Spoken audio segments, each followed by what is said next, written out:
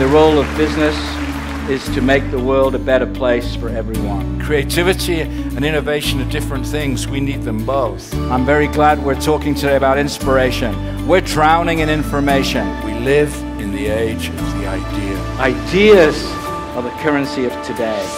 Emotional thinking leads to action. But how you win today is to figure out how they're feeling. The consumer is boss. But the winning marketers today will be those people who can deliver a different ROI. Thinking correctly under pressure. Management and leadership, two different things. Leadership is doing the right things, and that's what makes the difference. Leaders surprised with the obvious. Get lots of small ideas out there every day. That's what creative leaders do.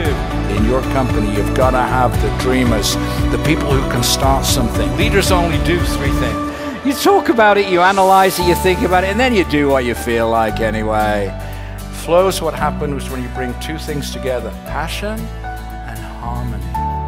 A world where big data meets big love. It is astounding the difference we can make if we want to.